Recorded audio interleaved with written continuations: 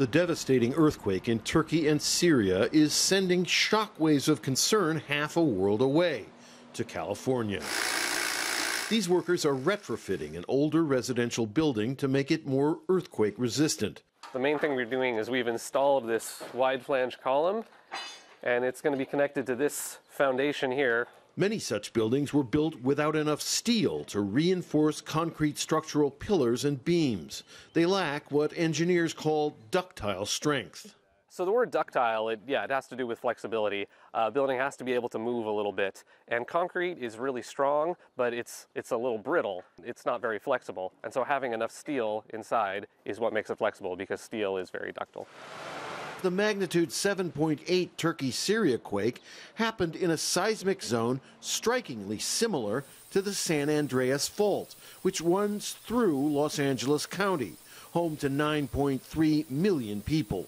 They're actually very similar quake zones or fault zones. Southern California is no stranger to large earthquakes. The 1994 Northridge quake was a magnitude 6.7, and it could happen again.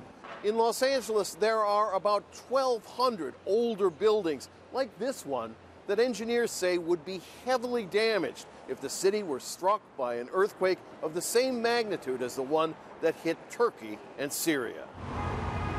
The Los Angeles County Board of Supervisors recently voted to create new rules requiring retrofitting of older non-ductile buildings and to create an inventory of vulnerable structures.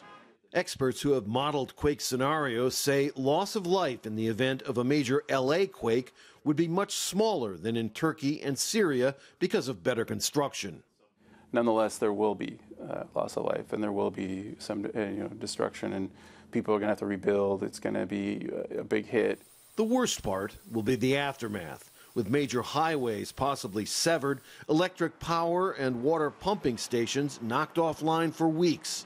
Los Angeles is preparing itself, but the forces slowly grinding beneath the surface are unstoppable. Rob Reynolds, Al Jazeera, Los Angeles.